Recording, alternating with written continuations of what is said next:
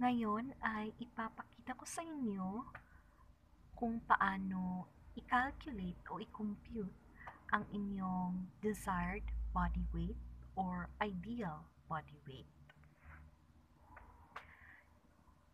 Ibabahagi ko sa inyo ang 4 na paraan para makuha ito. Again, kung ayaw niyo naman na mag-calculate ng mano-mano, meron namang mga calculator sa online na maaari niyong gamitin or konsultahin para siya ng mismong mag-calculate ng inyong desired body weight or ideal body weight.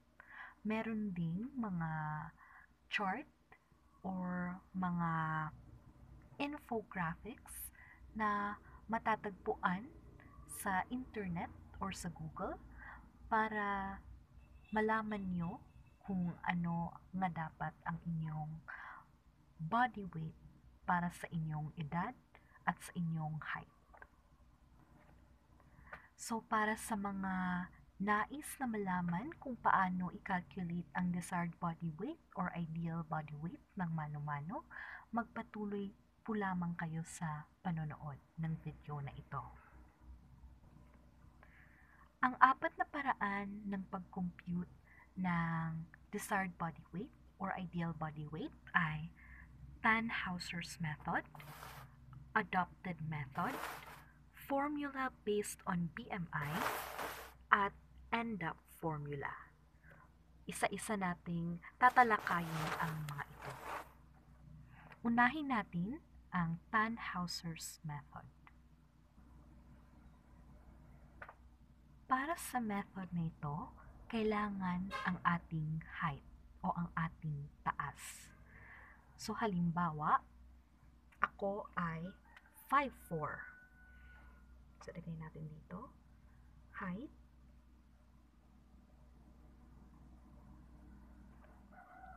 5 feet, 4 inches. Kailangan nating i-convert itong feet sa inches. Kailangan nating i-convert ang feet into inches. Para magawa iyan, kailangan natin i-multiply ang 5 feet by 12. So, 5 times, para makita nyo, times 12 equals 60. That is, so ang 5 feet is equal to 60 inches. 60 plus 4, ito, 4 inches is equal to 64 inches. Ayan. Plus 4, 64 inches. Ngayon, itong inches ay i-convert na naman natin into centimeters. So, para magawa iyan,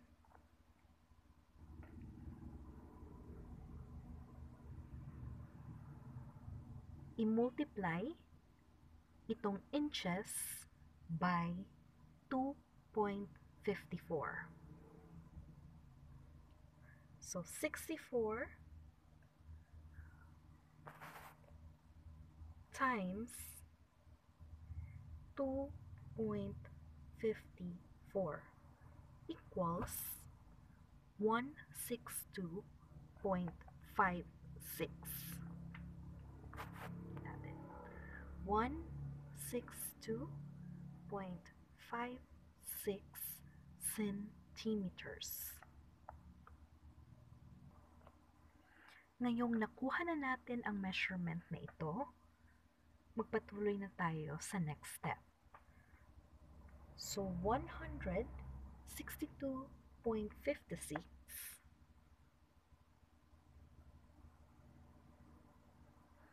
minus 100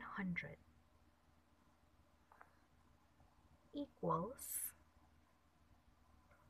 minus 100. 62.56.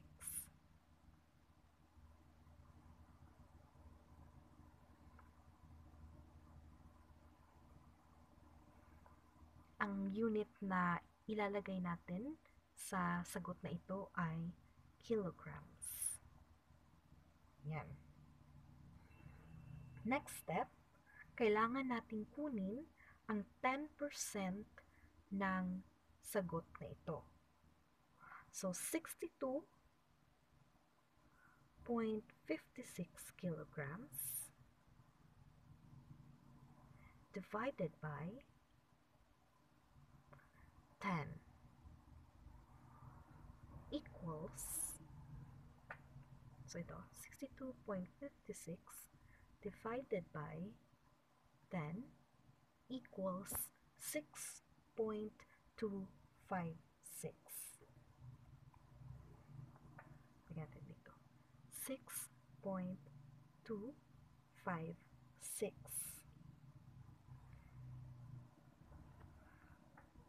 Next step, isusubtract natin itong 6.256 from 62.56.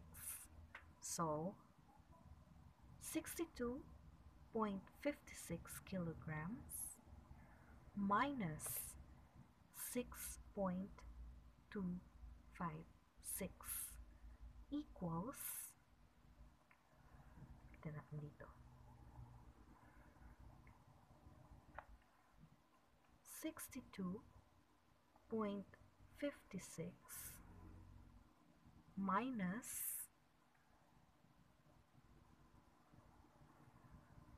6.256.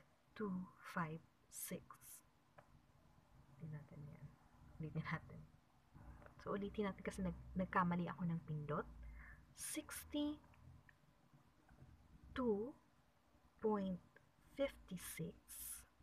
minus 6.256 equals 56.304.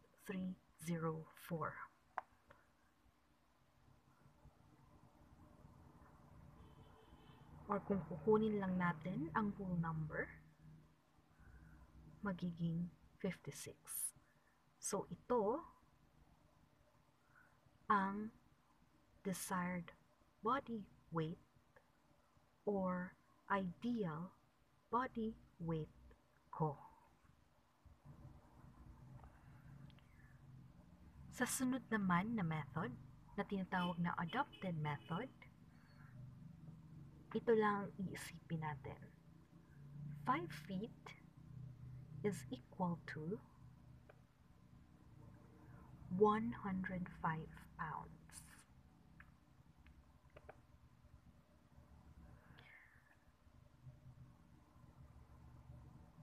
So, kada inch na ng taas na mas mahigit pa sa 5 feet, madadagdagan ng 5 pounds dito sa timbang. Halimbawa, ang aking height na 5'4". So, ang mangyayari niyan, 5'4" ang aking height. Mangyayari niyan, 4 galing dito sa inches, 4 times 5, itong 5 ay constant na yan, equals 20.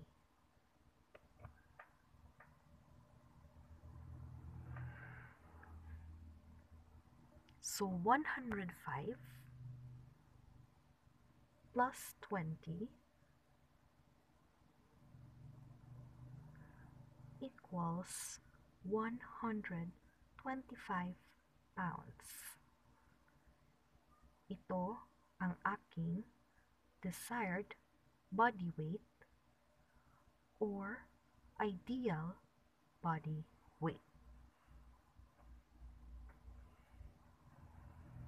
Sa kilograms, ito ay dito. 125 pounds divided by 2.2 equals 56. Or, kung whole number lang ang ating kukunin, i-round off natin kasi 8 ito, magiging 57. Or 57 kilograms. Yan, hindi na sila masyadong malayo nung sagot sa Tannhauser's method. Sa pangatlong formula, ito ay base sa BMI. Madali lang ito. Para sa mga babae, ang ideal or desired body weight ay 20.8.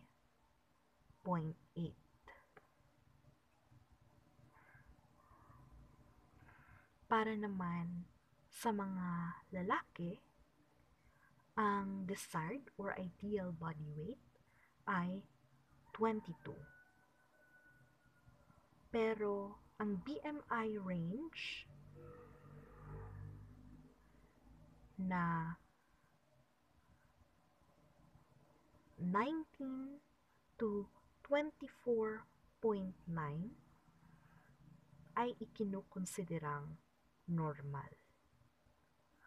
Kung mas mababa sa 19 o mas mataas sa 24.9 ang iyong BMI, ibig sabihin hindi ka healthy or hindi mo pa, ang pangangatawan mo pa ay wala sa ideal body weight para sa iyong taas at edad.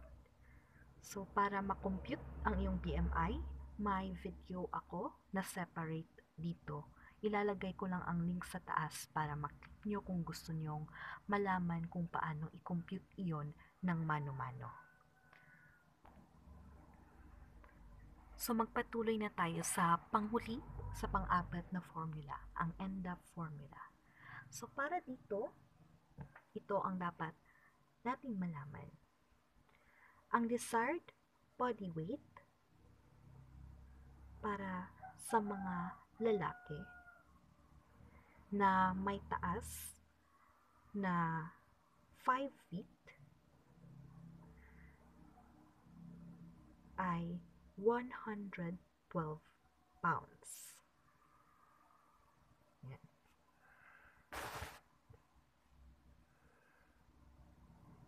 Mag-a-add ka ng 4 pounds sa bawat inch pataas ng 5 feet.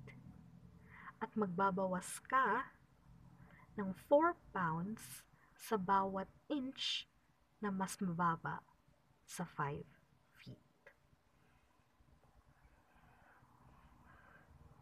Para sa mga babae, ang desired body weight para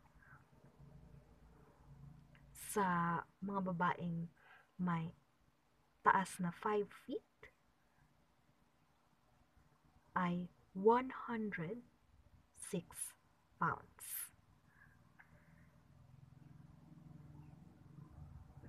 Mag-a-add ka ng 4 pounds sa bawat inch na mas mataas sa 5 feet at magsusubtract ka ng 4 pounds sa bawat inch na mas mababa sa 5 feet.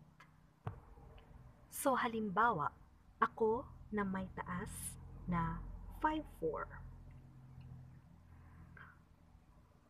So, dahil ako ay babae, ito ang formula na aking susundin. So, dahil may 4" ako na mas mataas sa 5 feet, ang mangyayari ay ganito. 4, natin. times 4 galing dito equals 16.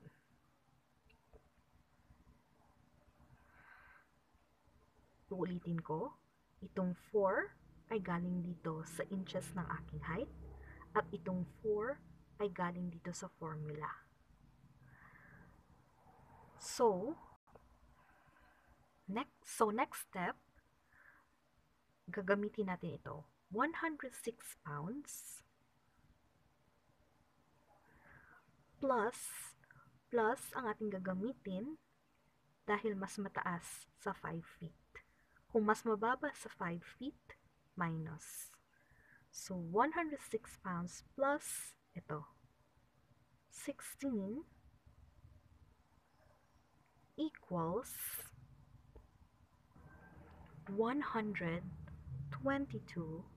pounds. So, ito ang aking desired body weight. How much is this pag i-convert natin sa kilograms? So, gamitin natin ito. 122 pounds times 2.2 equals, 122 pounds divided by 2.2 equals 55.4. Kung whole number lang ang kukunin natin, hindi na natin kailangang i-round off kasi 4 naman ito. So, ang sagot ay 55